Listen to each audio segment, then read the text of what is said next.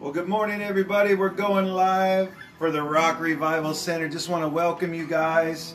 We're here in Gig Harbor, Washington, and we're so excited about what God is doing in the body of Christ. There's a purging going on. There's a purification of the bride that's happening. And so we welcome you to this prophetic watch. We're going to start by worshiping the Lord. But first, let's open up in prayer. Father, we thank you right now that not only are you here with us, not only are you for us in this hour, but you're about to break some strongholds across the nations of the earth. You're exposing what's hidden, what's in dark places, and you're bringing us into the glorious light that we find in you. So we ask, God, that you begin to shine around the nations, Lord. Shine, Lord. We pray that you would shine in our hearts, Lord. And Lord, as we worship you together today, even from our homes, Lord, we ask that you would remove every point of conflict, every damage, every sin pattern, everything that's destructive, and that you would bring a reconstruction, a reorganization in the body of Christ.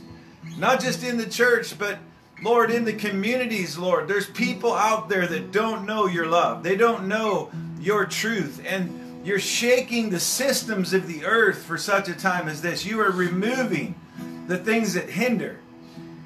You're removing roadblocks and blockades that you did not set up. Lord, we know that the best thing we can do in this hour is to press into you, is to come to you with our concerns, come to you with our questions, come to you and receive revelation from your very heart. Lord, I thank you right now that you stir up the body of Christ, stir up the body of Christ, stir up the people who are offended by the church and refuse to be a part of your bride community. But you said you're coming back for a bride that's been made ready. Lord, we see that there's never been a more important time than right now to get right before you and to come together to worship you and to pray and to seek your face. We humble ourselves before you today, and we ask you, Lord, to have your way in our hearts. Have your way at this church. Have your way in the communities, Lord, that we represent.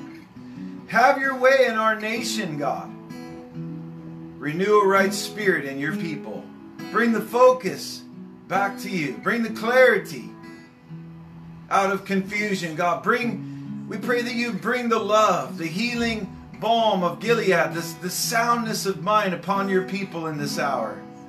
And Lord, as we come together, even on this live broadcast, that we would seek you while you can be found, that we would pursue your heart for how you want us to respond. Thank you for the how-tos today in this prophetic watch. Thank you for the revelation that you revealed that we'll receive messages from heaven, even in this time that we spend together live. We thank you that you're releasing the spirit of prophecy, that you're bringing people into alignment for the assignment, that you're restoring, God, what's been lost, what's been damaged, what's been broken. That you're healing hearts, you're healing bodies. I say in Jesus' name that we bind the spirit of fear that you did not give us. And we loose the power of your love, agape love, and the soundness of mind. Those who watch this video, that they will be restored in understanding, that they will be filled with divine wisdom, that truth and hope will penetrate into the deep areas of the hearts, and that you, God, will be lifted up high. Jesus, we thank you for being here with us today. Lord, we thank you that you have a good plan, that it's made, it's decided, and it's to prosper your people. But first you must shake the shakeable things, that only unshakable things can remain. So Lord, we bless this time of worship. We bless your people. They'll be tuning in from around the nations of the earth. And Lord, we ask that this message would go out right now. Supernaturally open up the airwaves and bring people into the fullness of who you are. Bring people into a revelation that you are here, that you've not forgotten them. That you're with us and for us, and that you're going to see this through to the end, which is a new beginning.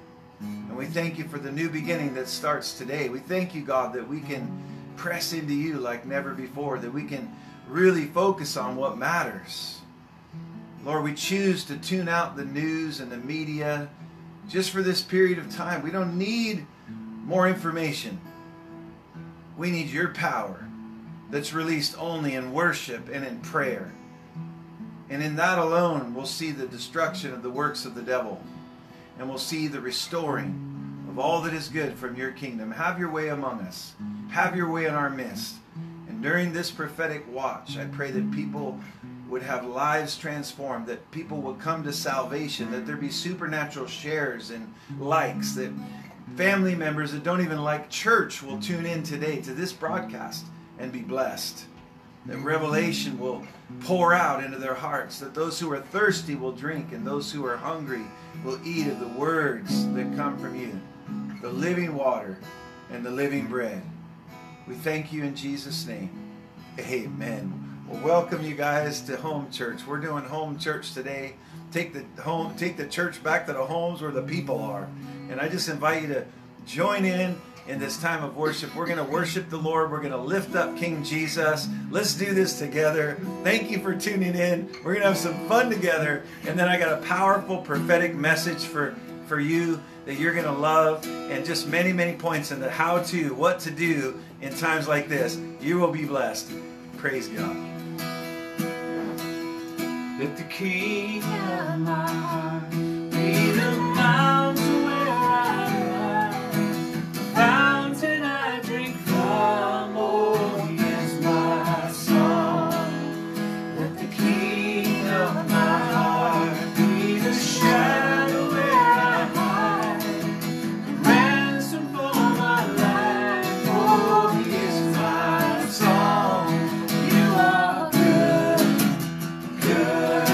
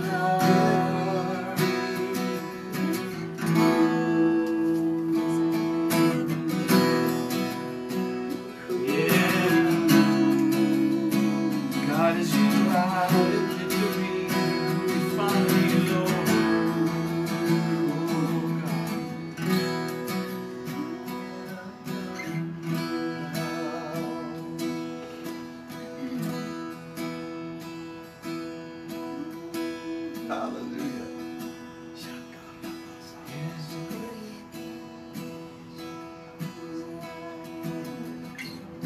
Oh, come to the altar. The Father's arms are open wide. Forgiveness was bought with the precious blood of Jesus Christ. Come to you, Lord.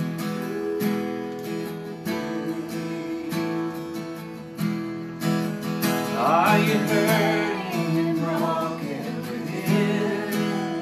Overwhelmed by the weight of sin? Jesus is calling.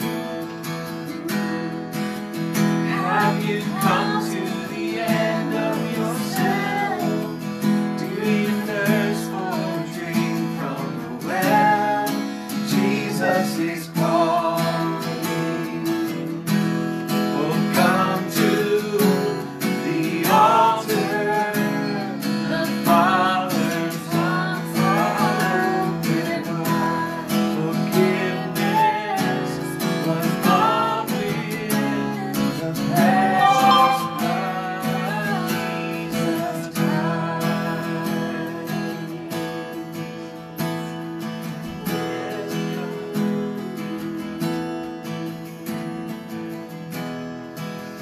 Leave behind your regrets and mistakes. Come today, there's no reason to wait. Jesus is calling. Bring your sorrows and take them for joy. On the ashes a new life is born. Jesus is calling. Oh, come to the altar. The Father's arms are open wide. Forgiveness was bought with the precious blood of Jesus Christ. Come to the altar. Oh, come to the altar. The Father's arms are open wide. Forgiveness is bought with the precious blood of Jesus Christ.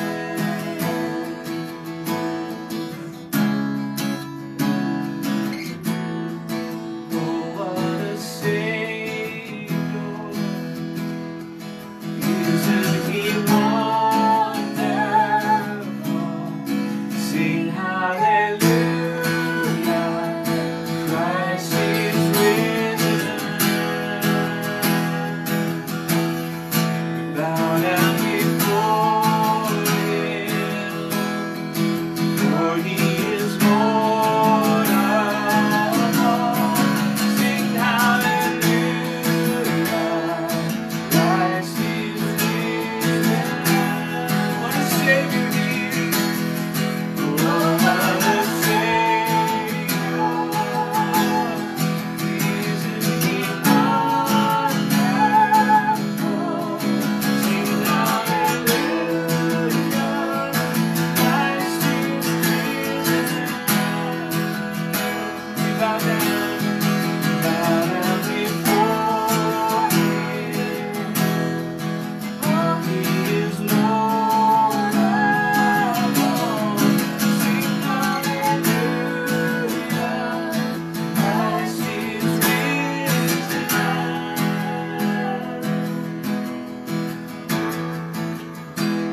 Oh, come to the altar. 'Cause the Father's arms are open wide. Forgiveness was bought with the precious blood of Jesus. Oh, come to the altar. The Father's arms are open wide.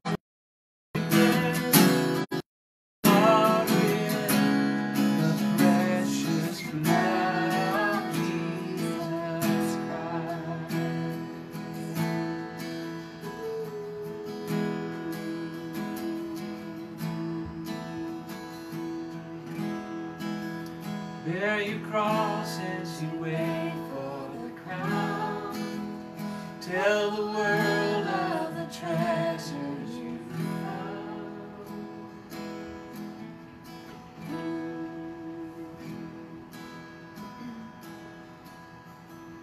Yes, God, we come to you. Lay ourselves, God, down on your altar. Worship. Oh, yeah. Give ourselves to you, God. Oh, yeah.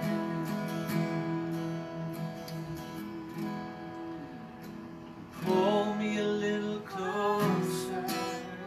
Take me a little deeper. I wanna know your heart. I wanna know your heart.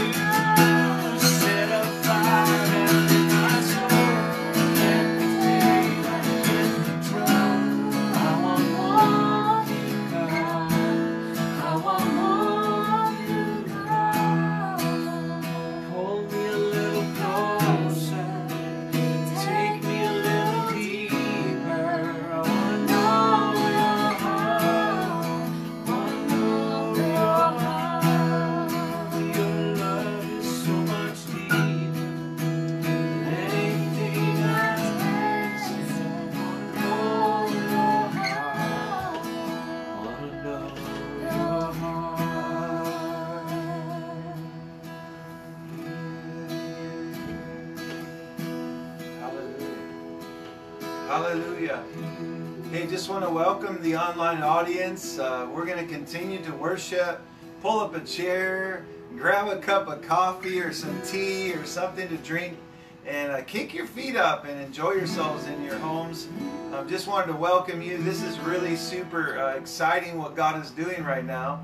And when we're finished with worship, the theme, in case you didn't notice, is the prophetic watch. What is God saying right now about where we are as a people? What is God doing in the bride? What is He wanting to accomplish? What's His goal? What's the end game?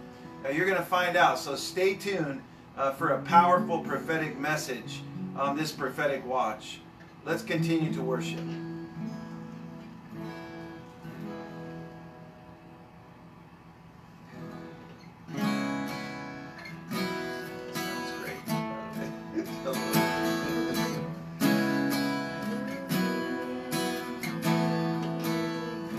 In the glory of the presence, I find rest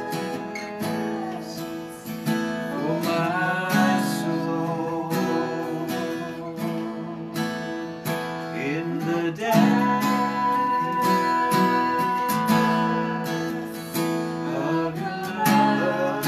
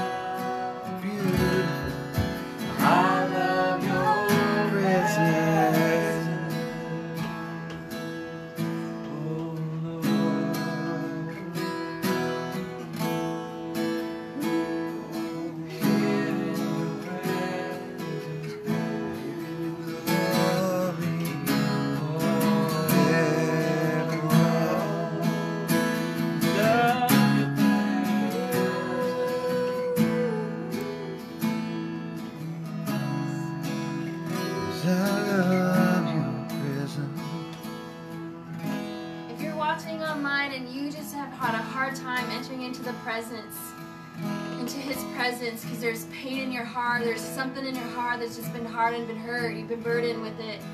Give it to the Lord. Lay it down at his feet. Let him come in and wash over you. Let him immerse you in his love, and just partner with him and just get back into his presence. He will heal your heart. He will heal that broken place that is just gripping your heart. If you're bound by fear of what's going on in the world, it's not your battle to fight, it's his.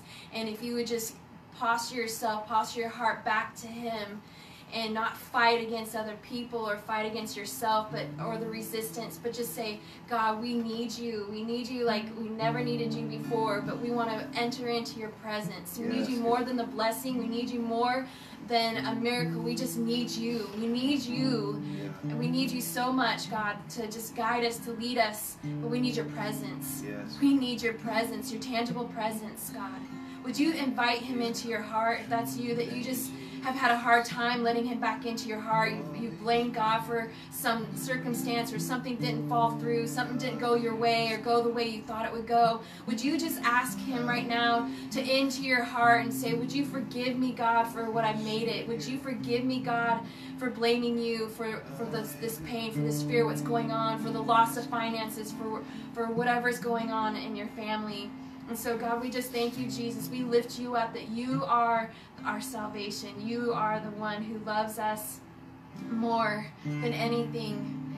And so, God, we just open our hearts to you to receive in Jesus' name. Yes. Thank you, Lord. Holy Spirit.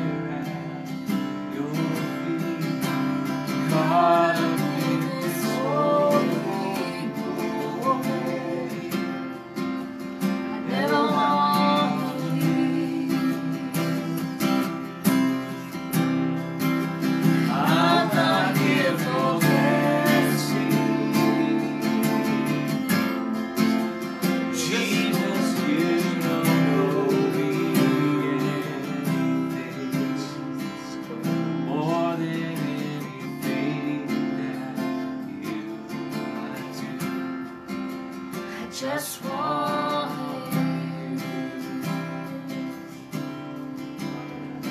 I just want you.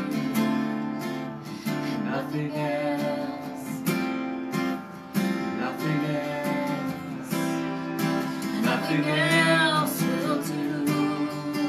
I just want you. Nothing else. Nothing else. Nothing else will do. I just want you. Nothing else. Nothing else. Nothing else will do. I just want you. Nothing else. Nothing else. Nothing else will do. I just want you. Nothing else. Nothing else. Nothing else will do. I just want you. Nothing else. Nothing else. Nothing else will do. I just sense Jesus is saying these words to you. He's saying nothing else will do. I just want you. I can feel his heart. He's like, I just want you. I want nothing else. I just want you. I want your heart. I want everything that you are. I just come as you are. I want you. I want you. I want nothing else but you. I want nothing else but you. Nothing else will do. I just want you. Would you just give him everything that you are? Everything that you are, everything that you have, everything that you own. Would you just lay it down? Would you just give him you? He wants nothing else but you. Nothing else but you. Nothing else but you. It won't do. Nothing else will do but you. He just wants you. He just wants you. He just wants you. Oh, give him your heart. Give him your heart. Pour it out to him. Pour out everything. And let him in. Let him in. He wants nothing else but you. Nothing else will do. I just want you. And nothing else. And nothing else. Nothing else will do. I just want you. And nothing else. Nothing else. Nothing else will do. I just want you.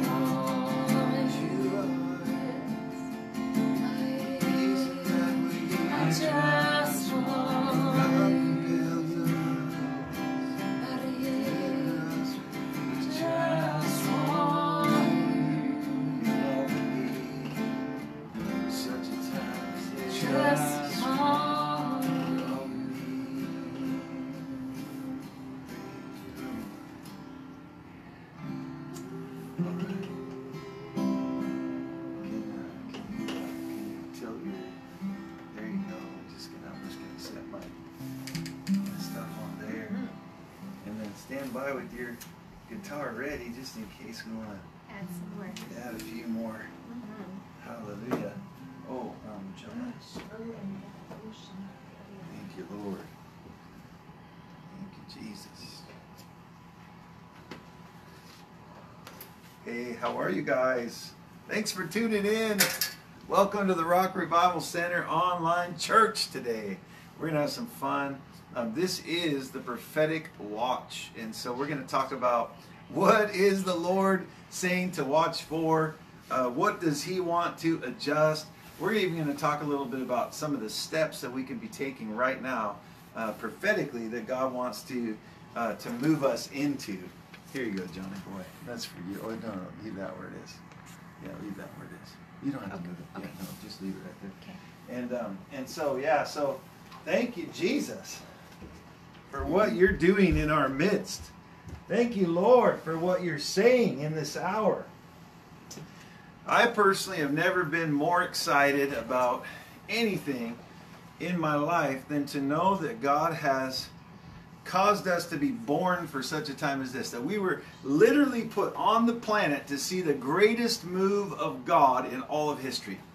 So let's pray and let's ask God to reveal revelation that will encourage and exhort and build up and lift up the body of Christ. John, if you just put it on your phone and then hand me your phone. I'm going to do this, yeah. So Father, we thank you right now in the mighty name of Jesus that even as we worship you in spirit and in truth, you begin to pour out your spirit on all flesh. That the antidote to COVID-19 is worship, because nothing can interrupt when the flow of worship comes and saturates with your anointing and fills with your power a vessel that's yielded to you. And so we declare and decree right now that if there's anyone who's sick among us, that the Spirit of the Lord has come upon you. That the Spirit of the Lord has come upon you. He has anointed you to present the gospel, which is news, which is meant to be proclaimed. The truth going forth and not returning void. The newness, the wholeness, the fullness of Christ is upon those who have received His Spirit and who have yielded and said, yes, God. And so I want to invite you just to say yes to the Lord. Please.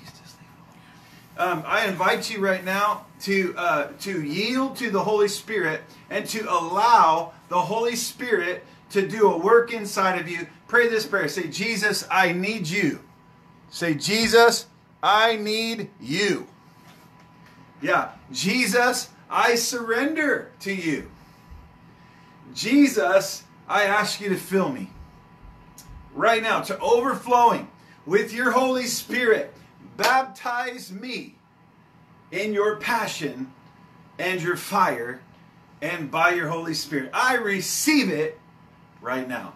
By faith in Jesus' name. Pray for your heart. Just say, heart, be healed in Jesus' name. Heart, be healed in Jesus' name. Thank you, Lord, for healing my heart. Thank you, Lord, for restoring me to rightness and likeness, that I would be just like you, as your hands and as your feet on this earth as it is in heaven. I thank you in Jesus' name. How many people know that God is with you and He's for you? And for such a time as this, we're beginning to see the Spirit of the Lord pour out on all flesh across the earth, and He's beginning to shake those things that are shakeable, that only unshakable things shall remain. So who's ready to see heaven on earth pouring out for such a time as this? Come on, you can raise your hand, you can share this post, you can like this post. Some of you are watching from our church community. I noticed that some of you are watching from other countries. I just want to welcome you. I thank you for joining. I believe you're going to be so glad that you tuned in, that you watched this, because the Lord has given me some tremendous revelation as how we can respond. How are we going to process and be a part of the solution for such a time as this, as God's body? And so, Father, we just thank you. Can you open it up for me again? Father, we thank you right now that you're moving in our midst, that you're restoring families, that you're bringing home prodigals, that you're bringing marriages into health and deep restoration. Lord, that you're uniting your body right now. That you're restoring those who are sick and oppressed of the devil. That you're delivering those who have been oppressed and discouraged. Lord, I ask right now that you would supernaturally continue to make matches with people on the earth. That you're matchmaking. Lord, I thank you that you're providing supernaturally for your people while you're exposing idolatry. And Lord, what a blessing it is to know that you're doing this as a righteous, just, loving, and kind Father. We give you permission to interrupt the systems that are not built on your kingdom. We give you permission, God, to search our hearts and see if there be any error in our way. In the name of Jesus. Come on, somebody, say amen. Okay, so let's do our giving. I want to give you guys the convenient ways to give, and I'm just going to hold this up, and you're willing to, or if you're able to read this on your screen, these are the ways that you can give right now and partner with the mission and the ministry. So those are the ways you can give. I'm just putting it up here so you can see, and if you can read it, then I'm so glad. I'm trying to hold it nice and still. If you want to sow a gift into the church right now and battle the spirit called fear, the spirit of mammon and the spirit of lack, the best way to do that is just be generous. Just ask the Lord and then just do whatever he tells you. And I know some of you are saying, you know what? I don't have much, but I'm going to give. It doesn't matter what I have. It matters what God is asking. And so I just want to encourage you to go ahead and go online, and you can do text to give. You can see the numbers there on your screen. And if you want to text to give, you might want to get a piece of paper and a pen and just write it down, because I'm not going to hold it up here very long.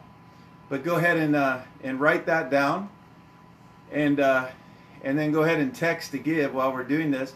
So Father, we just bless the finances of your people. We know that by faith, we're going to have supernatural results because of the favor that's on us, that the favor and the flavor of heaven, that you are our supply and our help in present time of need. And so, Lord, I pray with our tithes, with our offerings, as we bring them before you today, that, Lord, that you would do a miracle in the area of finances. For those who have needs right now, I pray every need to be met.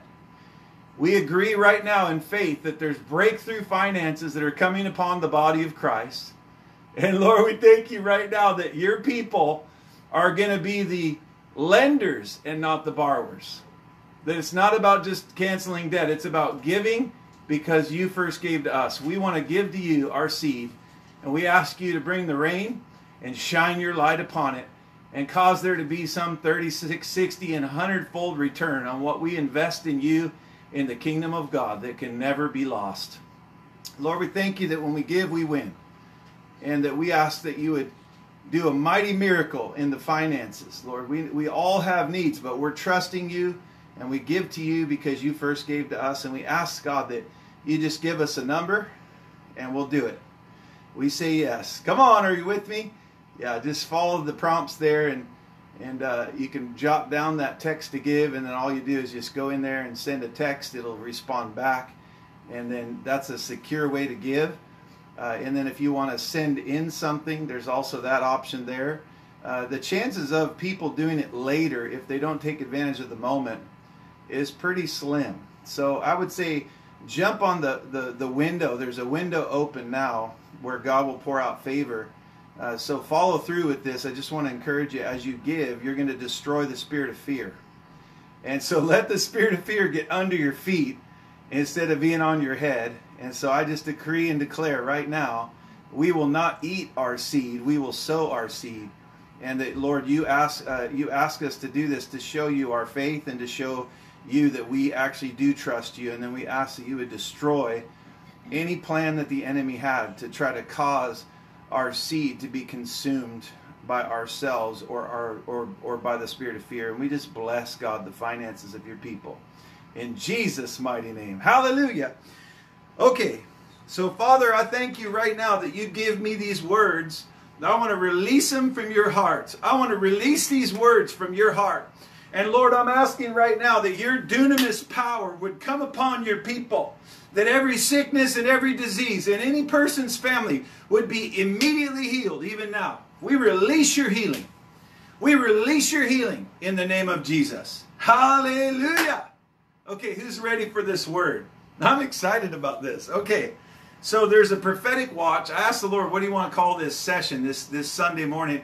And he said, the prophetic watch. So obviously there's some prophecy here. I believe this, that God is not at all surprised by anything that's going on. In fact, the Lord said all things will work together for good, just as we were singing together.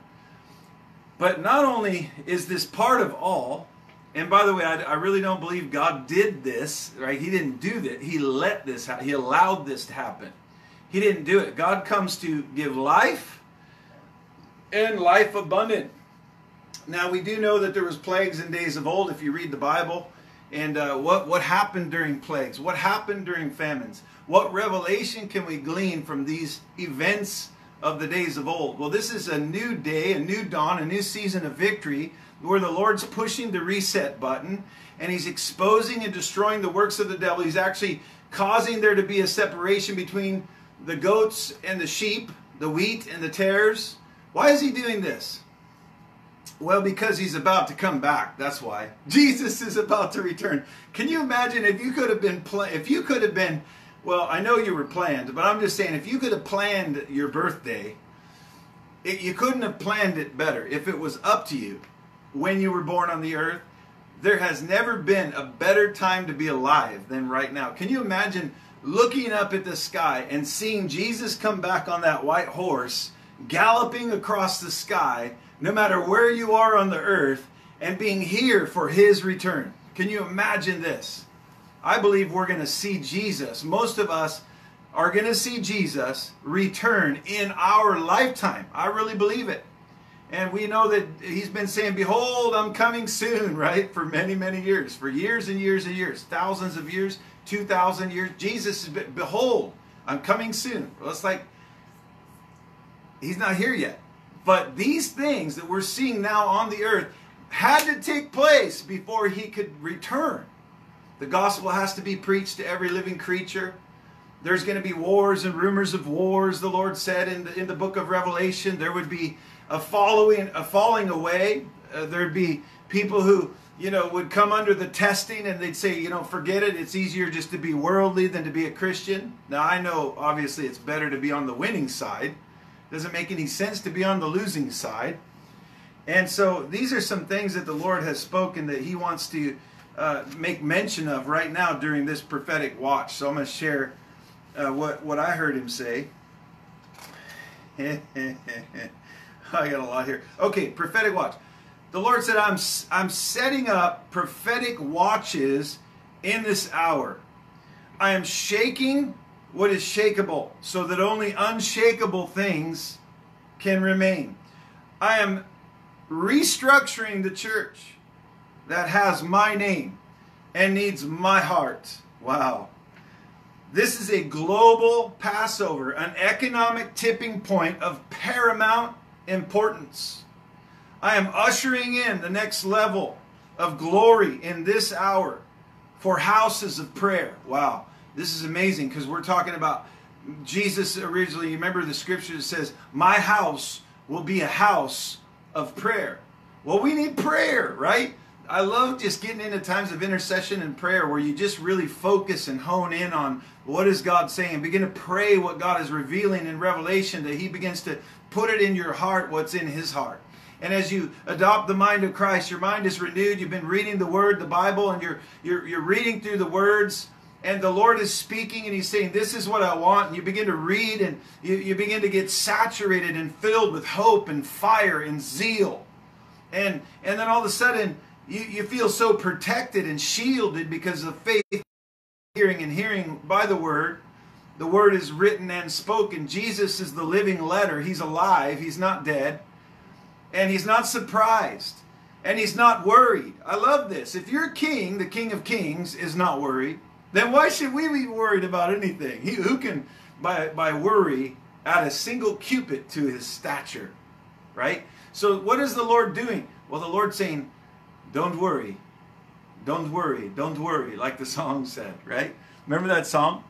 Don't worry, be happy. Remember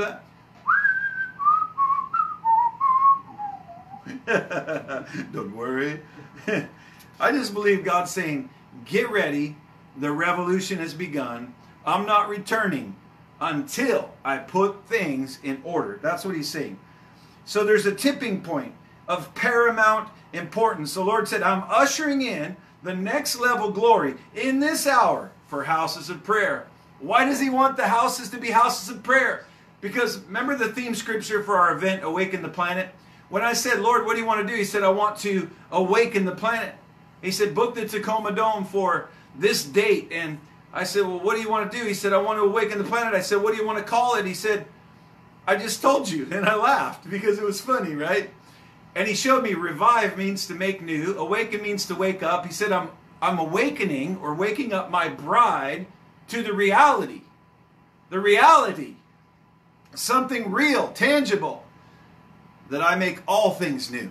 So we've got revival that burns, right? We got the restoration of the fire of God. That there's people preaching on the fire of God. Why do we need the fire of God? Because we've got to burn up the chaff. And that's the form that denies the power. The chaff is the fleshiness of our society, the focusing on the wrong things, the glamour and who's who in the zoo and, you know, what Hollywood did this and not that and the other thing. And the Lord's like, no, no, no. Come back to me, right? Return to me and I'll return to you. How must I return? Well, that's about heart. The giving is about having the right heart. And a right heart is going to want to do the will of God, is going to want to give up your whole life. And in our finance, obviously, God usually that's the last thing God gets a hold of. But he gets people's attention when he starts messing with the financial systems. When we're seeing a messing of the financial systems right now. This is a great opportunity to witness God saying, I want your heart. Why?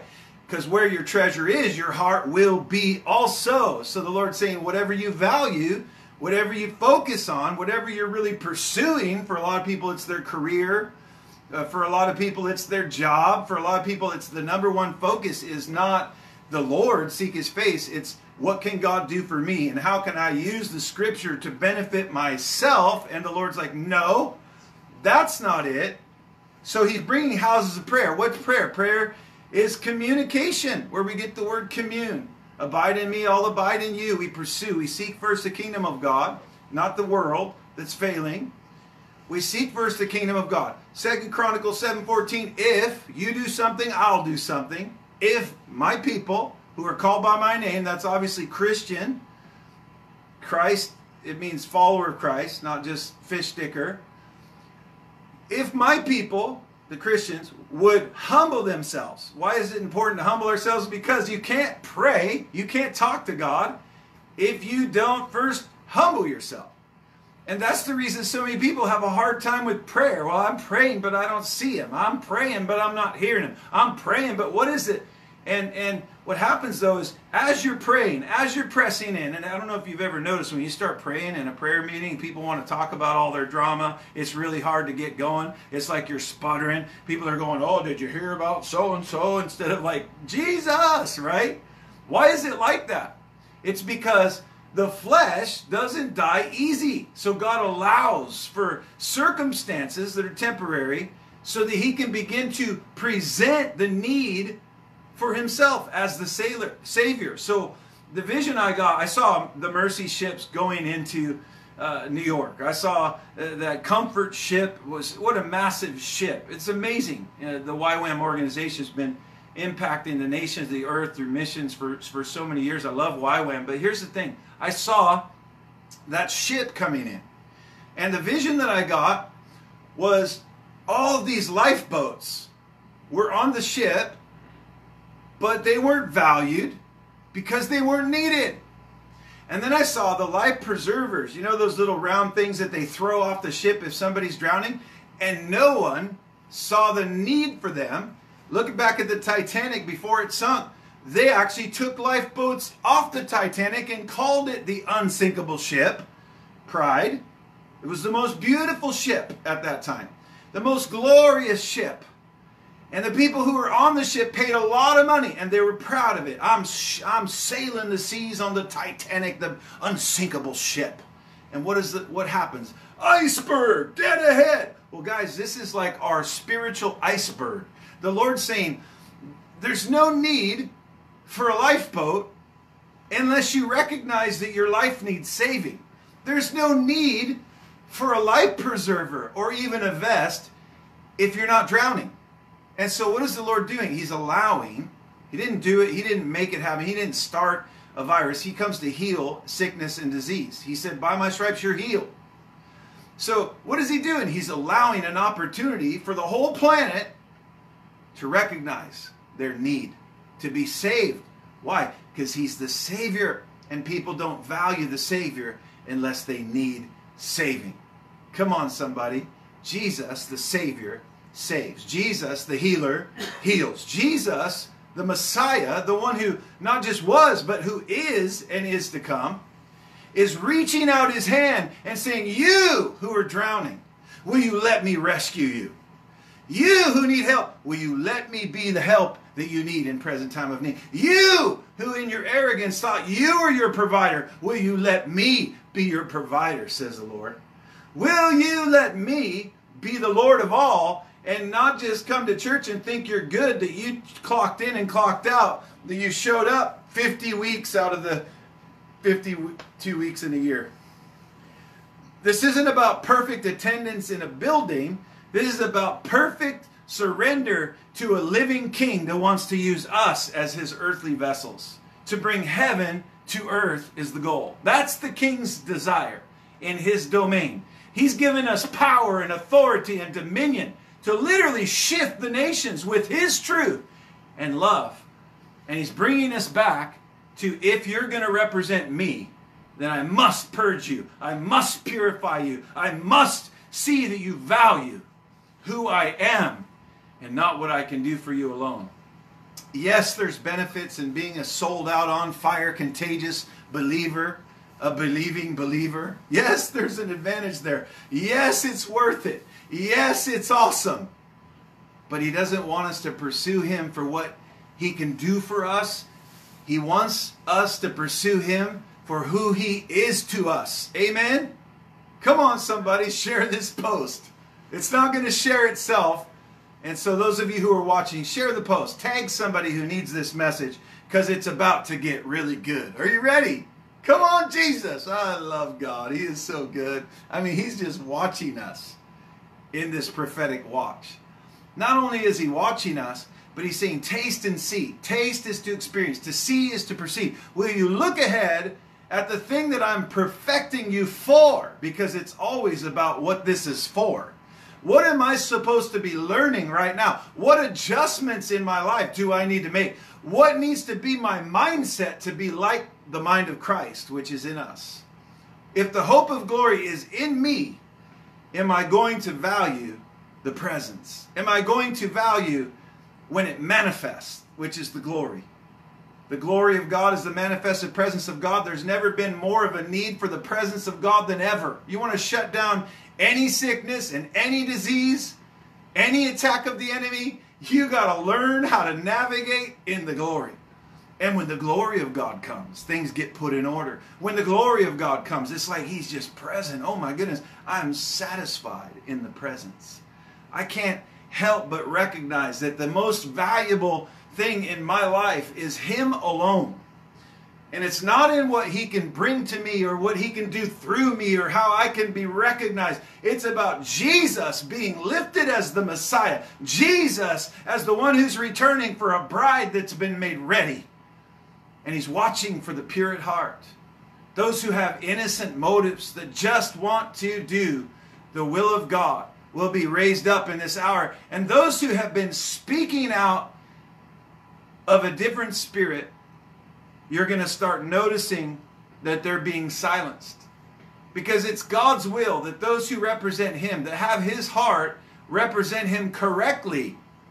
Or there's confusion. People in the world that are dying need to see that the Christians are shining and not worried.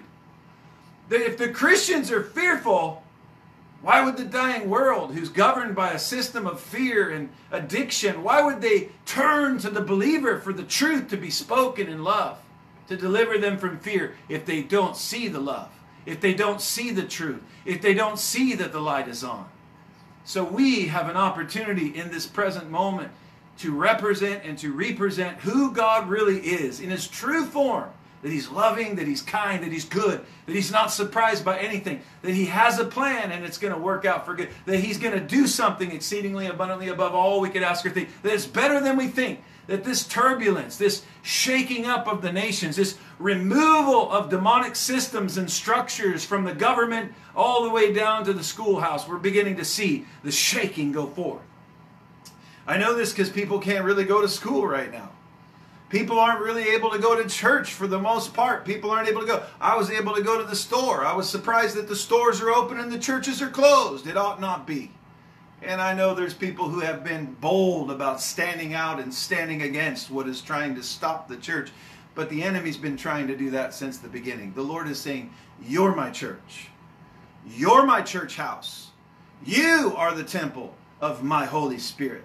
Now, more than ever, it's time to speak out about the truth in love. It's time to speak out about the power of God. It's time to not hide our miracle story, but to proclaim what God has done. It's time to start saying God is in control and He knows exactly what He's doing, and you've been chosen for such a time as this. Will you say yes to Him?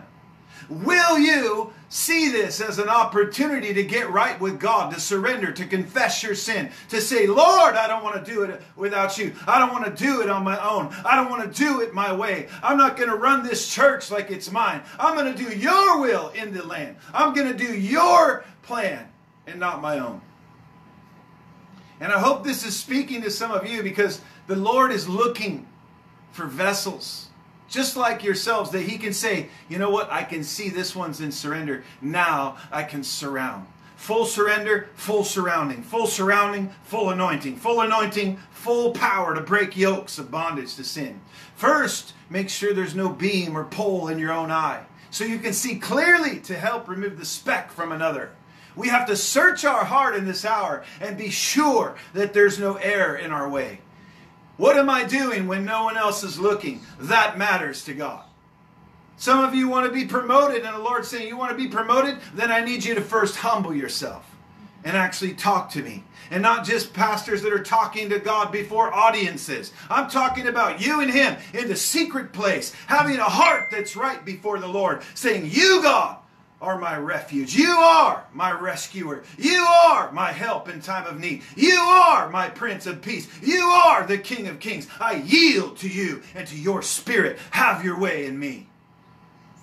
If that's your heart, if that's your will, oh, there's no limit to what God can do through a vessel that's yielded. Oh, there's no limit to what God can do to sweep a nation with His healing hand. There's no doubt God wants to do it. He just needs enough of us to start standing up for what is right, for start speaking out about what is true, to not come under the oppressive state of a hopeless generation. Instead, God bringing fire through us to let them be free and liberated by His truth and by His love. When He died on that cross, He didn't do it for no reason. He saw you and He saw me, and He went ahead and He took all the sin and all the effects of sin. The wages of sin are death, but the gift of God is eternal life through Jesus. And He became our sin so we would be able to become His righteousness. And He paid for our sin. And He said, you know what? I don't care what you've done. It's worth it for me to go to the cross, because I can set you free from yourself, from death, from hell, from the grave, from the earth curse system, and give you life and blessing and prosper you even in the midst of times of famine. Hallelujah. Thank you, Lord. We love you, Jesus.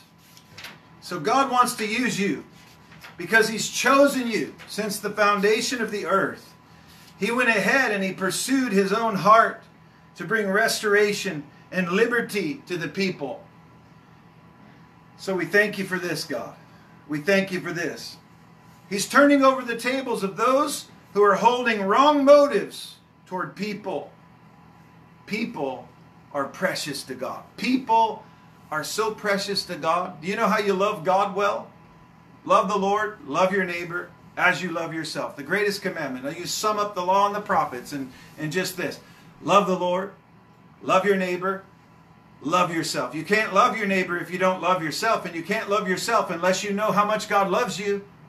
But once you know God loves you, He's crazy about you. I don't mean crazy in a bad way. He's crazy in a good way. I don't like the word crazy, by the way.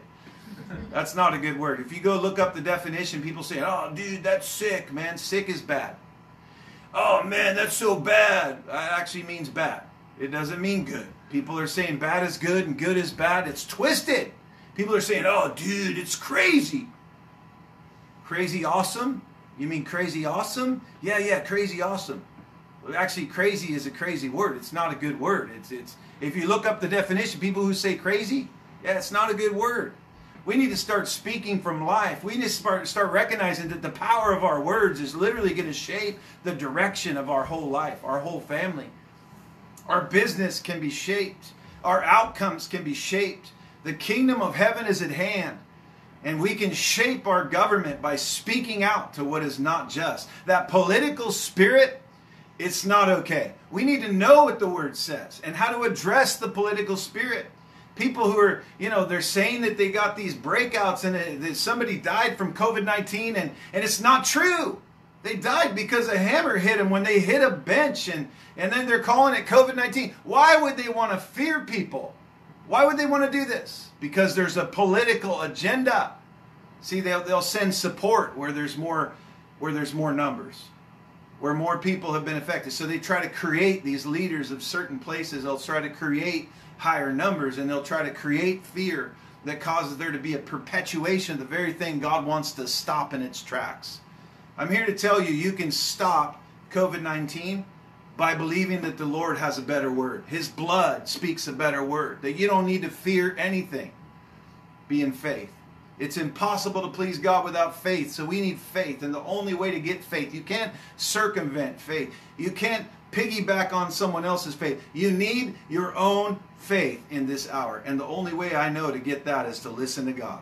You listen to God. You listen to God. You listen to God. You hear God. You listen for God and you pursue God and then you get answers. The Lord said, seek me and you'll find me.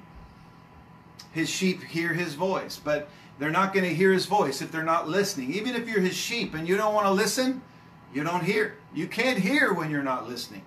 So the Lord says, shh, listen.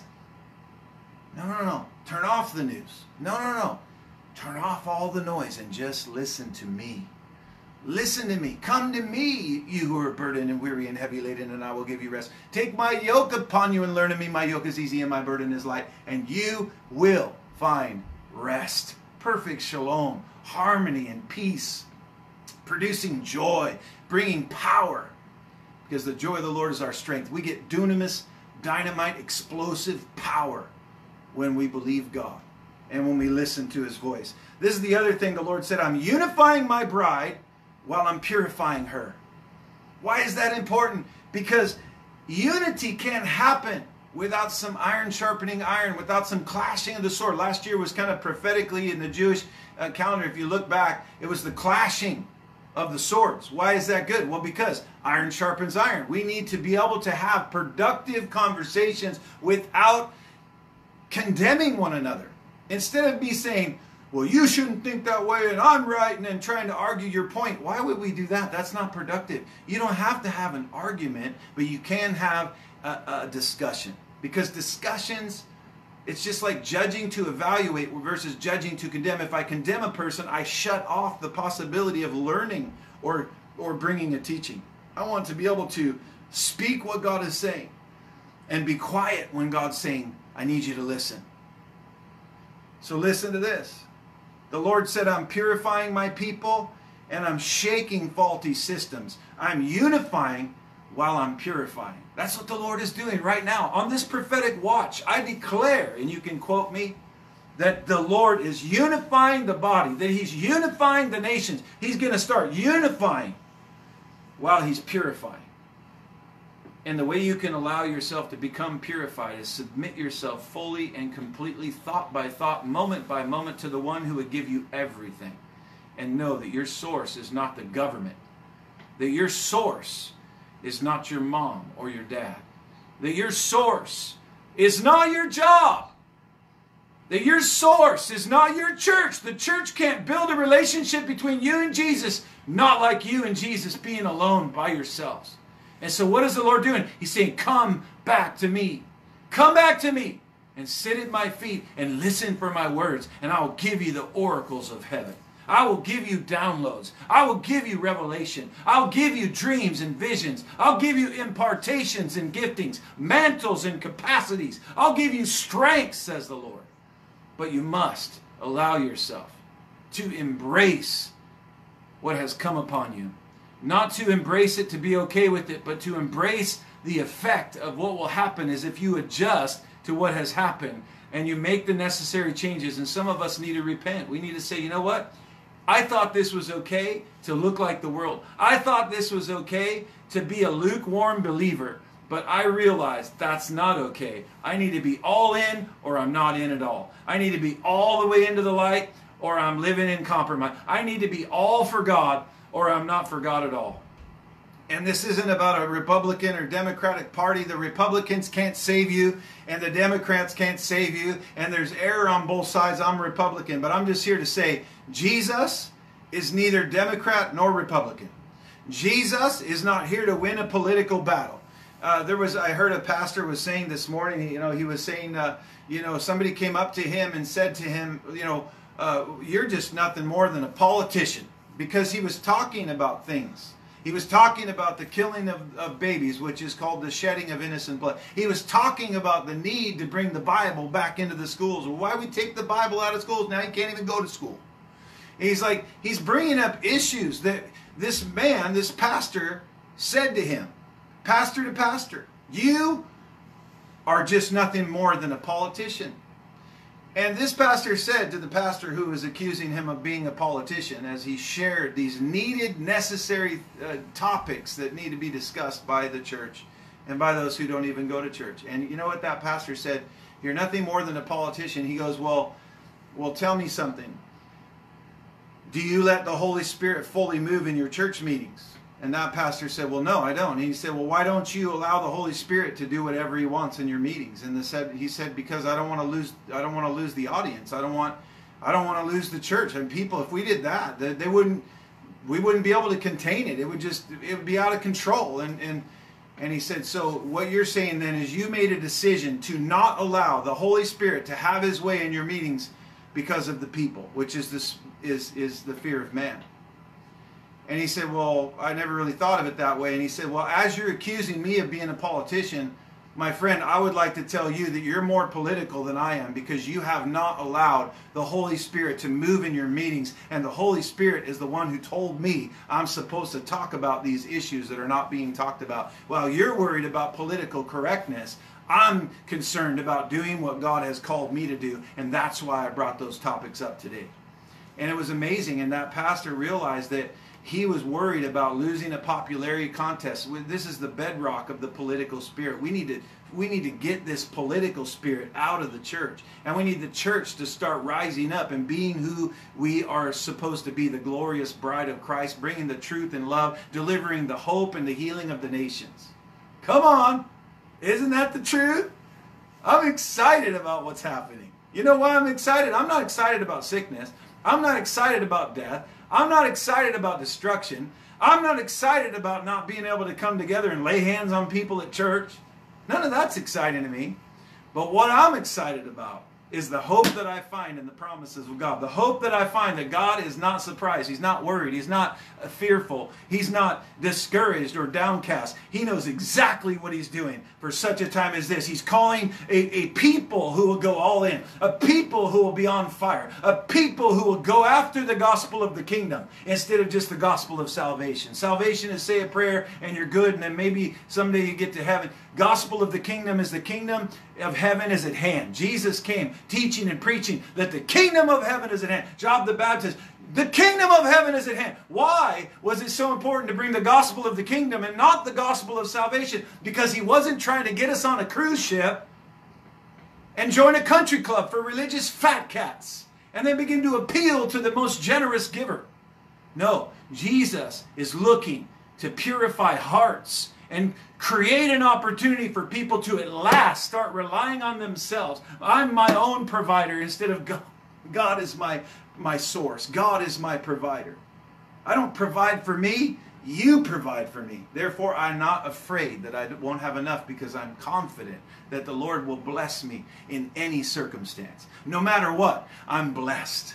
We need to have this mind of Christ that is in us, that have believed, that is in us, that we've received the gift of salvation. And we need to get to a place as God's people that we will go to the secret place and receive the revelation of God, so we can be shielded by faith that comes by hearing, and hearing by the word of God. We need Jesus in this hour, and He is the solution.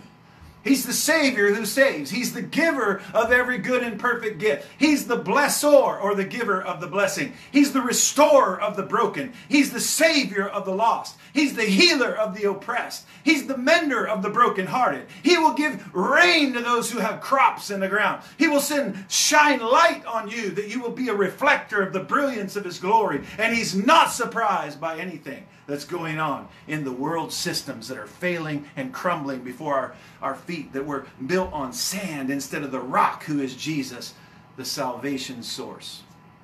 Hallelujah. So the Lord said, I'm turning over the tables of those who are holding wrong motives toward my people.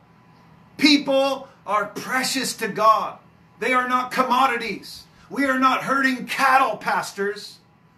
How many head are you running, they ask me. How many head are you running there, Nathan? As if my success has anything to do with how many butts are in the seats. It has nothing to do with how many people came to the service. It has nothing to do with how many likes and shares I got on my Facebook. It doesn't matter how many followers I have. What matters is, did you do the will of God for you in this hour? You will give an account for every word that you've spoken. How about if we begin to speak the truth? How about if we, the bride, begin to rise up and speak about the hope of Christ, the only hope of glory in the earth? It's not going to be the government's bailout that's going to put you in order. It's Christ the King, and He's the King of all the kings, in Jesus' name. Amen. Woo! He told me I'm shaking faulty systems right now. I'm shaking faulty systems. People putting money in the stock market and believing for gains. And all of a sudden, the bottom falls out. What am I going to do? Well, hopefully it's turned to Jesus. Yeah, but I don't have what I used to have. Well, praise the Lord. You're not self-reliant. And you're being given an opportunity to be God-dependent for the first time ever. Yeah, but how am I going to provide for myself? Oh, since when are you your own provider? Last I checked, Jesus is my source. Jesus is life. Jesus is door. Jesus is the way. Jesus is protection. Jesus is my strong tower, my place of refuge. He's my help in present time of need. He brings me the comforter, which is His Spirit living in me. And everything I need is found in Him. That's why we seek first the kingdom of God and His righteousness, and all other things get added to us. Besides, if we got one thing right, and it was just this one thing: seek first the kingdom of God. Knock and keep knocking. Pursue God, and you will be resisting the devil. And you can't lose a battle that's won. The healer heals, and the Savior saves. By His stripes, I'm already healed. I'm not worried about getting a virus. I didn't put a mask on, not once. Why not? Because my confidence is not in a mask. My confidence is in the Lord. Now, if you feel led to put on a mask and walk around town and not touch everybody, I get it. I'm just saying, I believe in my own personal convictions that I'm fully shielded. Why? Because I've been listening to the Lord. And my shield that has been built around me, the shield of Christ, formed by His own voice, has protected me inside of Himself. And as I abide, as you abide in Him, and He will abide in you. When you've got King Jesus living inside you and you've yielded to Him, every stronghold shall be broken. Every chain that is causing the people to be bound will be exposed. And He'll give us an opportunity to shatter with Him every chain. Nothing can prevent you from the plan and the purpose of God when you're yielded as a vessel. So we must yield to the Lord. He's shaking faulty systems. Oh, I'm so glad we don't have a huge church and a huge budget right now. We prayed for a building. Lord, we need a building for our church. Oh, God. And the Lord's like, oh, I've already chosen it. I'm going to give it to you, and it'll be debt-free. And that's all great. But I'm really glad He didn't do it last year. Because right now we'd be fretting, how are we going to pay this bill? It'd be even more pressure than right now. I'm enjoying this, actually. I'm enjoying this season. Why? Because I'm getting more time with the Lord. I'm getting more time without the interruptions and the distractions and thinking about all the destruction in the world isn't going to help the world. But if I get a revelation from the heart of God, then I can bring that truth and love to a dying world that desperately needs the life preserver. There's a lifeboat for you and your family. But God is saying, unless the ship looks like it's going to sink, unless the system looks like it's going to fall apart, unless your source of income gets interrupted, unless you lose that job that you made an idol, unless you lose the impact of that ministry for just a period of time, unless that gets interrupted, that pattern, that cycle, then you won't see that I'm the Lord who saves. How can we recognize the Savior if we never even need to be saved? The best way to get people saved is to first talk about that hell is real, because you know what? Hell is real. God showed it to me. I saw heaven. He took me through heaven by way of the Spirit, and I was amazed. I had so much fun seeing heaven, flying around heaven, seeing the crystal sea. He showed me my house. I was so excited to see what he showed me. It was like in the body, out of the body. I do not know. All I know is I saw heaven, and it is so beautiful, and it is so real, and the time is getting near that we're going to have to choose. Everyone gets to choose. Heaven or hell, life or death, light or darkness, truth or lies. We get to choose this day who will serve. Tomorrow's not guaranteed to anybody, but today, the Lord said, today is the day of salvation. We need saving. And the Savior's reaching out his hand. His outstretched arm is upon you right now and saying, will you let me bring you out of that mindset? Will you let me bring you out of that addiction? Will you let me restore that company, restore on the right foundation that family, that marriage, those children? Will you let me be Lord of all in you? So he's shaking faulty systems. This is what he's doing. He's revealing himself as the healer, as the Savior, as the miracle worker, as the provider, as your help in present time of need. And there's never been a more strategic, beautiful moment in all of history than right now, friends. Than right now, Peter. Than right now, Linda. Than right now, Rob. Ha! God is here. He's with us. He's for us. Who could be against us that matters? And no sickness, no disease can come nigh your dwelling place. Only if the blood of Jesus is upon your doorpost. If you've said yes to God. If you've said, yes, Jesus, you are my Savior. And then the Lamb who was slain for the sins of the world, who rose again on the third day to conquer sickness, disease, death, hell, and the grave. On that cross, when he said, it is finished, it literally was paid for in advance. And some of us, even after 150,000 messages, still don't believe the truth of the blood speaks a better word. The blood speaks a better word than your doctor report. The blood speaks a better word than the test that may or may not worked out for you. The blood speaks a better word than, oh, what if I get it? What if it happens to me? What if something happens? Will somebody die? Well, listen, somebody died before the coronavirus was ever mentioned. People were already getting sick. People were already going through issues with health problems or challenges financially. All these problems existed before COVID-19. But I present to you, friends, that what if this turbulence, what if this talk in the earth isn't even about what it's being talked about? What if it's not even about what's being presented? What if it's not even about any of this stuff that we're seeing? But what if it's about one thing? Will you seek first the kingdom of God? Will you let the rescuer rescue you? Will you recognize your need for him so at last you will surrender to him? Will you allow him to be the King of Kings and the Lord of Lords in you, and not just like the idea of a family member that loves God and trusts God, and then when you need prayer, you call them and say, hey, can you pray for me? How about if you pray for you? How about if you pray for your family? How about if you begin to pray for your friends? How about if you carve out some time, especially now, to be an intercessor?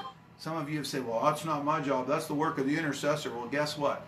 When the Bible said, if my people will humble themselves and pray, in there, when it said, my people, we are the people. We the people must begin to pray. And some of you won't tap into that deeper level of glory until you fast. You must deny yourself. Deny yourself. Don't just eat fast. Oh, be all right, honey. Bring me my wife beater. I'm going to go out and play some golf. You know, it sounds like Clinton. I did not sleep with that woman. I did not have sexual relations with Miss Lewinsky. Remember that? It was crazy. It was a disgrace. Everything done in secret will be laid bare before the one whom we must give an account. He finally confessed because there was so much evidence that proved that he was lying through his teeth. We can't put our trust in politicians. I love President Trump. I love Mike Pence. I don't think they're perfect. I'm not perfect. But I love these guys. God put them in place. We need to pray for our leaders. We need to pray for those leading the nation. You know how hard this is? Trump would have been much happier not being the president right now, I promise. So at least we can begin to support him and support the First Lady and support Mike Pence and his family and all the kids that are serving the nation. We need to support them because the truth is, they don't want this. They don't want to be even in office. They're doing it for us. People don't know it. They're in office because they're trying to do what they feel called to do, just like hopefully you're doing. So let's not be critics. But instead of accusing people to condemn them, let's evaluate, kind of judge. Let's judge not to accuse, not to condemn, but let's judge to evaluate. Rightly dividing the word of truth and saying, you know what? I'm imperfect too. You can admit that. I'm imperfect too. I don't have it all together. Well, you know, I heard Pastor Nathan's not perfect. Yeah, he said so the other day from the pulpit. I can't go to that church. That's funny. Listen, I don't even care if you come to my church because to me, it's not about the church that I am leading. It's about the kingdom of God. I've sent more people into the harvest than we have butts and seats. So if you ask me how many herd of cattle I'm running, I'm not going to be able to tell you because I don't know who's who in the zoo. I don't even know who's going to come. I don't even know who's watching now. The screen's a little too far away to see your names. I got to look in real close to figure out who's with me. See what I'm saying? Jesus is like, here, how about if you, it's not about that. How about if you just do what I'm asking you to do? Yeah, but they said this and they said this. People called me the other day. Well, they said this and they said, wait a minute. Who's they? Well, you know, people. Well, people who? Like who? What people? And that woman could not tell me who. She didn't even know who. Folks, please, don't perpetuate the problem by grabbing onto just random propaganda and then parroting it out as if the revelation came from you or if somehow you heard something that could be good and you start speaking it. That's what I don't like about the prophetic community. Right now, what's bothering me is people are listening to other prophets and they're saying what other prophets are saying instead of just saying, God, what do you want to say? I'm giving you something that God spoke to me directly. I'd much rather tell you what God's telling me instead of coming up with some creative way to build my own name. I could care less if you like me.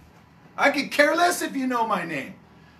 I'm just serious, being real. I love God with all my heart. I want to do the will of God as a man of God. I want to pursue God's kingdom and his righteousness so all the other things will just work out. And I want to see the healer do what he does best. He heals. I can't heal anyone. I've seen, yes, thousands of people get healed over the course of my ministry over the last several years. I've seen thousands of people. I witnessed them. Miracles, miracles, miracles. Miracles are about to come back to the church. I've seen people coming out of wheelchairs, just one after the other, one after the other, one after the other. Years in the wheelchair, and now they can walk. But I can't take credit for any of it because I'm not the healer. I did the praying. Yes, I believed. I had a part to play. But how could I take credit for doing that? I'm not the one who does that. And I can't take credit for if it didn't work either. And I can't tell you how many times I tried to see somebody get restored. I prayed for them, and it didn't happen like I thought it would. But God is sovereign, but he heals today. The healer heals. How dare we, as leaders in the church, tone down the Holy Spirit and not allow him, the honored guest at the party, to not have his party his way. Jesus wants to be the leader. Jesus wants to lead every mountain in our society. Jesus wants to be the focus of the source of truth. He's not a truth, he's the truth. He's the source of our strength. He's the source of our life. Billy Graham was packing out the stadium. What was Billy Graham doing? He was preaching the word. And some pastors I know, they're like, well, no, I don't want to bring a bunch of scripture. I'm just going to bring the miracles. Or they'll say, Well, yeah, I mean, I'm not going to quote a bunch of scriptures. Some people don't know those scriptures, and I don't want to confuse them. Let's just make it real seeker sensitive and just tone it down, brother.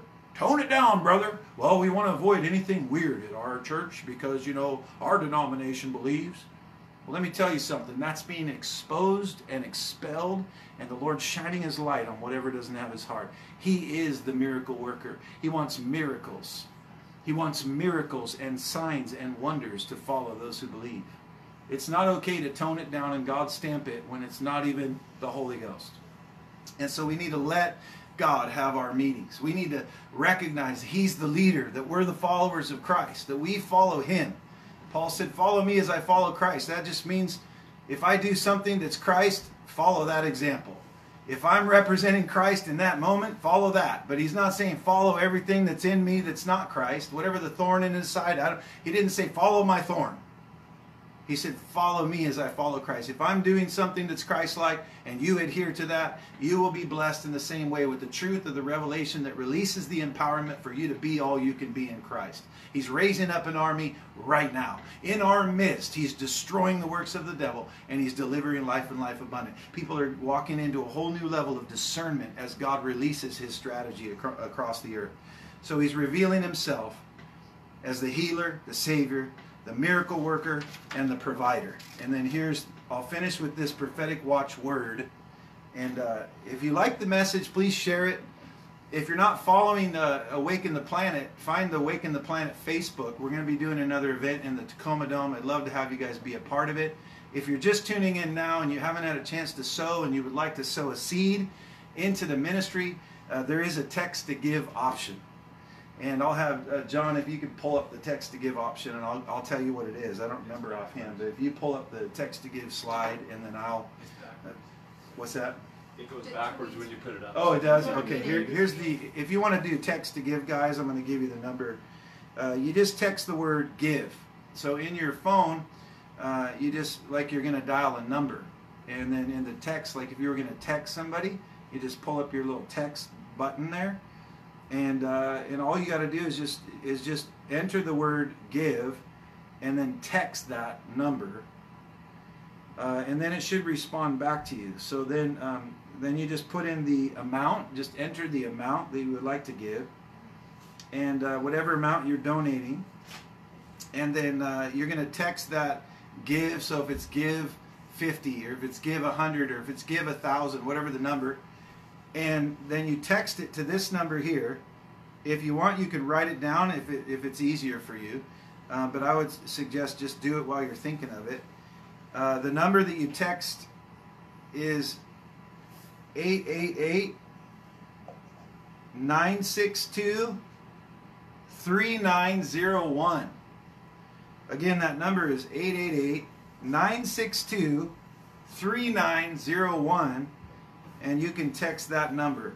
And those of you who are giving now online, thank you so much. It actually allows us to be able to do what we do, and it really empowers us. I know a lot of churches and believing God for miracles as well. For some reason, I don't feel worried at all about anything. And I just believe that it's the faith that's coming by hearing, and hearing by the word. And so I want to encourage you, even after this broadcast is over, go spend time going after the heart of God. Go pursue God while he can be found. Seek the Lord, and don't worry about resisting the devil. If you seek the Lord, you'll automatically resist the devil. And the devil flees if he sees you pursuing God. He'll try to keep you from doing what God is asking. But if you'll constantly remain in that place of abiding and have the heart of God, you'll yield to him, and then through you, he'll bring rivers of living water. Rivers of financial blessing will come to you. I really believe that. God wants to transfer the wealth right now from the wicked to the righteous. So be prepared in faith and showing faith by exercising the faith that you have. And God will increase your faith. He'll increase your measure, and your outcome will be certain in Jesus' name. Okay, and then if you want to give online, the website is just therockrevivalcenter.com. That's the website if you want to give after the broadcast, therockrevivalcenter.com. Okay, so I'm going to read this prophetic watch word for today. The Lord said, I am setting up prophetic watches in this hour. I am shaking what is shakeable so that only unshakable things can remain.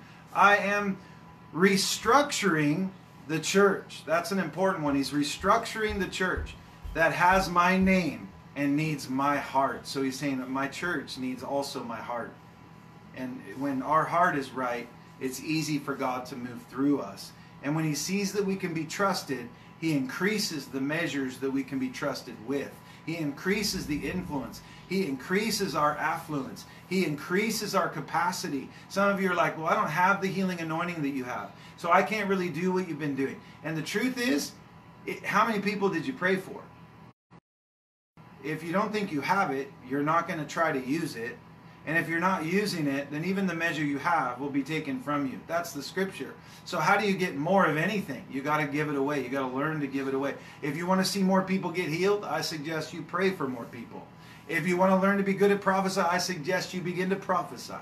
And if you're not sure if you're even hearing God correctly, then I suggest that you would practice listening for the voice of the Lord and applying what he's saying. And let him bring you on a journey of development and sanctification in the process of pursuing him. And you will be blessed exceedingly abundantly above all you could ask or think. The last thing here is the Lord said, not only am I restructuring the church that has my name and needs my heart, but this now is a global Passover of economic, it's an economic tipping point of paramount importance.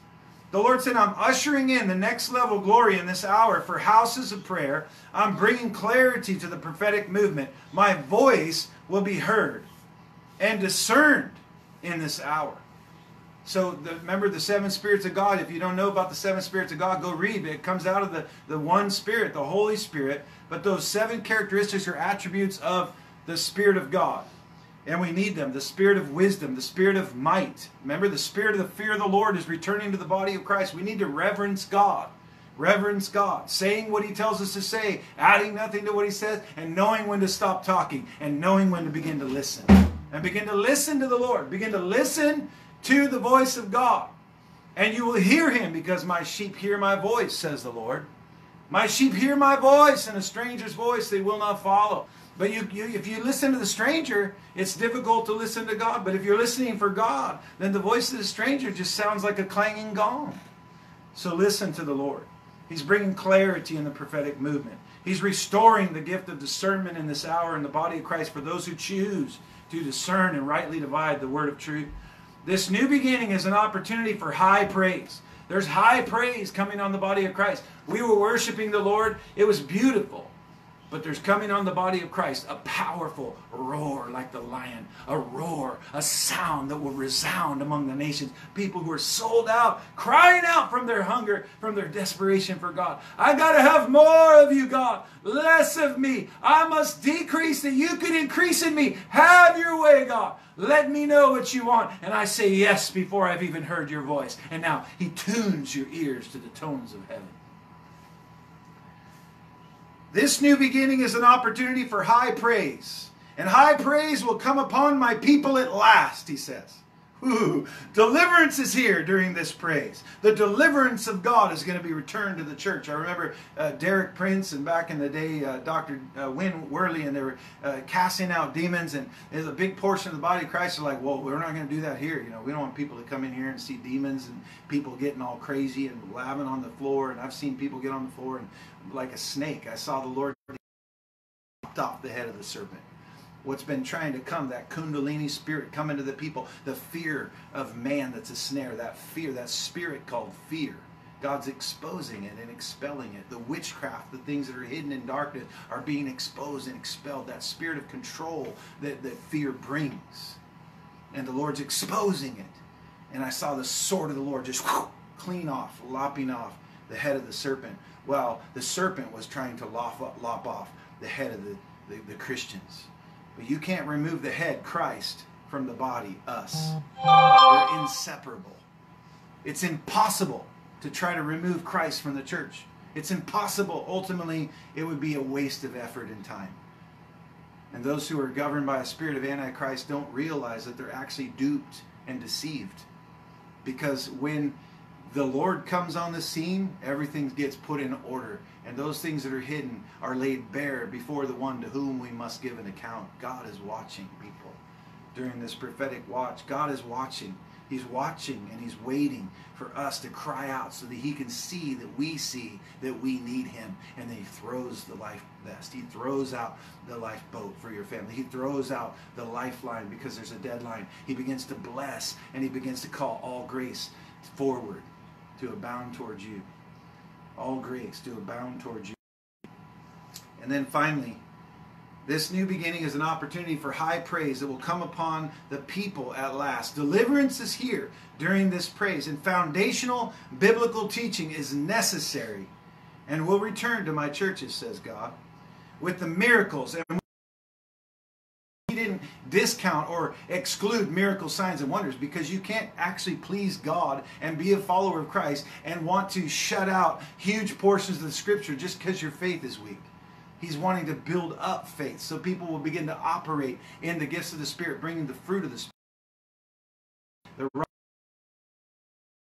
On allowing there to be a safe place in love and acceptance where we could practice the gifts and where we could begin to bear the fruit of those gifts being in operation. For a big portion of the body of Christ has shut down the spiritual gifts, has deemed it from the enemy, a lot of the stuff that's happening. Even though, yes, there's some people they're practicing and they're not prophesying correctly.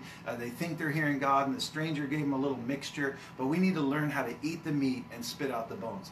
Rightly dividing the word of truth. You don't throw the baby out with the bathwater. We got to stop killing the babies in America. We got to stop killing the babies. The shedding of innocent blood empowers the demonic spirits of Antichrist and the witchcraft. And what we want to do is we want to shut down everything that's not God and begin to bring forth the truth of his word. And his word will not return void.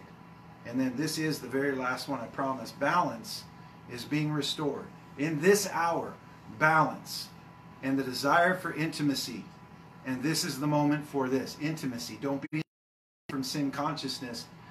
Instead, be motivated to come to God. Come to me, you who are burdened and weary and heavy laden. Jeremiah 33:3, call to me and I will answer you. We need to pursue God while he can be found.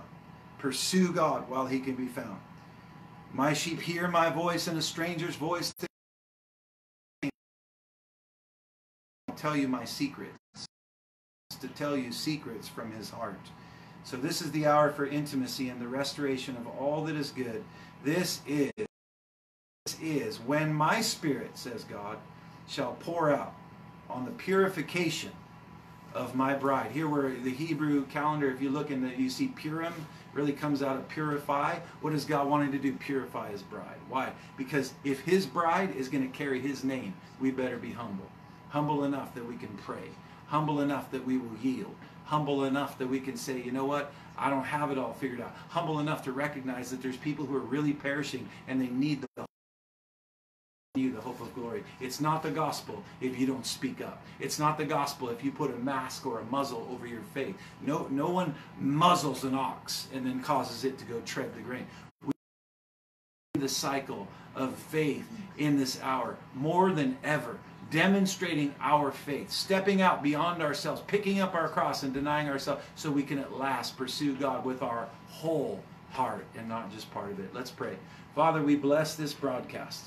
Lord, I pray that it would reach every nation, every tribe, every tongue, that what has your heart, we say this message will go out, that the people will be inspired to watch it again and again, that the parts that they needed, that they would receive it. And the enemy did to come and rob, kill, and destroy from our nations, Lord, we ask that you would use it, all things to work together for good as you deliver life and life abundant. Lord, we thank you. The greatest asset we have is your voice. The greatest thing that we could do is listen to you. And sometimes we got to tune out all the noise and begin to come back to what matters. Personal revelation, personal intimacy, personal pursuit of more of you from a place of hunger. Lord, I thank you for honoring that hunger in your people. I thank you, Lord, that any sick person right now can receive the healing that is there and present, ready for you to land on them. And just say this, if you need healing now from sickness, you can just say, Father, I thank you. You paid for me to be healed. When your only begotten Son, that whosoever believes in him, the Son, Jesus, shall not perish, but have everlasting life. Lord, we receive that gift of life now. We receive what you paid for. Even when we take, this is my body broken for you. This is the blood of the new covenant. And as often as you think of it, and as often as you drink of it, do this in remembrance of me.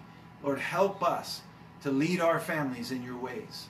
Help us out of their bedrooms and to turn off their technology so we can begin to work through the processing of what's happening in the earth, which I believe, God, is the most incredible opportunity that we've ever been presented with. The need for a Savior. The need for systems that are failing, that are built on sand, that are built on flesh, that are built on money, that are built on things that are not the right thing to build on. You taught us to build on the rock. The rock of our salvation is you. Thank you, Jesus, for being our life source, for being our door, for showing us that you're the way, not a way, that you're the truth, so truth is you. And we can receive that truth, and by knowing you, we can be made free. And Lord, I pray that freedom would come upon all who see this video, that you would empower each one to forgive themselves by just saying, I forgive myself, and by forgiving all those who have hurt them. And that, Lord, that the failing systems of the world are being shaken because you've allowed all things to work together for good. What the enemy meant for evil, you shall use it for your glory. And we say yes to you. We say yes to believing you and to trusting you and to being people of faith. Lord, join our hearts together for your common purpose, and let our lives shine with the truth of your love. In Jesus' name we pray.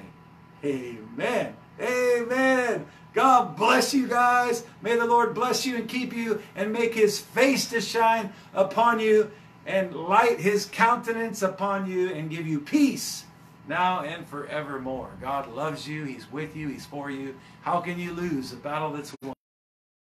Exciting time in all. So thank you so much for watching us here at the Rock Revival Center. Be sure to share the post with your friends. Tag people you think need the message. If you don't know Jesus as your Lord and Savior, just say, Jesus, I need you. I need that life preserver that Nathan talked about. I receive it by faith. Salvation, I receive it by faith. And I ask you, Lord, to be my Lord and my Savior. In Jesus' name. Love you guys.